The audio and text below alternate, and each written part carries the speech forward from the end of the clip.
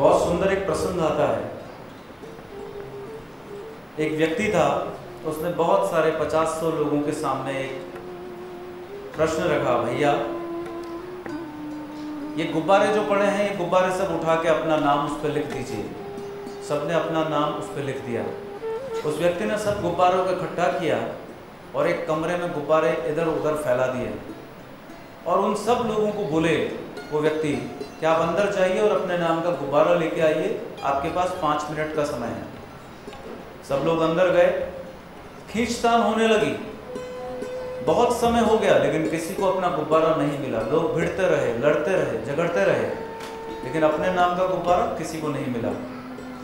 वो व्यक्ति ने फिर से उन सबको बाहर बुलाया और बोले, अब एक काम कीजिए, फिर से अंदर जाइए और अब जिसके नाम का गुब्बारा जिसको मिले वो दूसरों को दीजिए, जिसके नाम का गुब्बारा हो उसको दे दीजिए।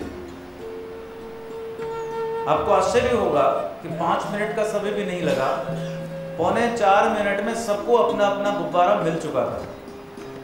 अगर आप किसी और को देते हैं, इस कहानी का सार क्या है, तो आपको अपना मिल जाता है। अगर किसी की खुशी को आप बांटते हैं, किसी को खुशी देते हैं, तो आपको अपनी खुशी मिल जाती है। तो अगर आप अपनी खुशी के लिए ढूंढते रहते हैं तो आपके हाथ में कुछ नहीं आता है। अगर आप गुब्बारा किसी और को देते हैं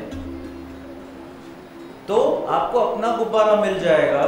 आप अपनी खुशी किसी और को दीजिए, आपको अपनी खुशी मिल जाएगी। ये प्रकृति का सिद्धांत है, ये नियम है। इस नियम को हम जितना जल्दी समझेंगे ना उतना अच्छा रहेगा। मैं तो समझ चुका हूं। यदि इस नियम को हम समझ लेंगे तो हमसे गलत कार्य वर्तमान में नहीं होंगे।